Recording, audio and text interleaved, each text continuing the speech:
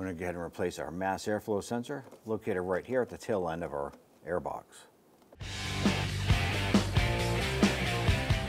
We're going to go ahead and use our 10mm wrench, go ahead and loosen and disconnect our ground on our battery. Spin that off and set that aside. With the hood open, you're going to go ahead and locate your mass airflow sensor. It's right at the tail end of your airbox, just before the air intake tube. I'm going to go ahead and pinch on this connector right here on this plastic locking tab, pinch it and pull the connector off. Using a Phillips head screwdriver, go ahead, loosen and remove the 2 screws securing this to the airbox.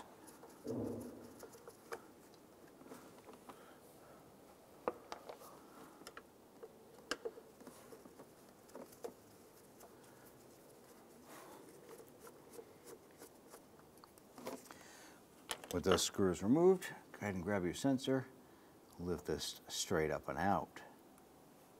Let's go ahead and lower our sensor down into the airbox. I'm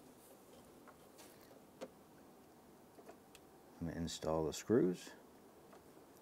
I'm going to go ahead and get both of these screws started by hand first.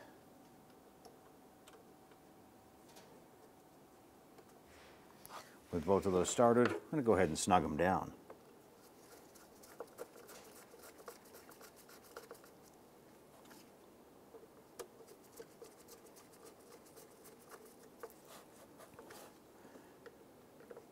Just make sure that the screws are snug and your sensor is fully seated. Once these are snug, go ahead and connect your connector. You should be able to hear it and feel it connect. Go ahead and grab your ground terminal. Go ahead and connect that. I'm going to go ahead and tighten down our nut here.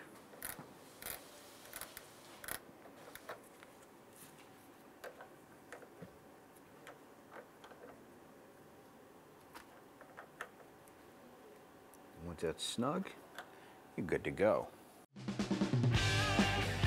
When only the best will do, demand TRQ. The only company that lets you view before you do. TRQ is committed to offering the highest quality aftermarket auto parts that are engineered for peace of mind. Thanks for using and viewing with TRQ.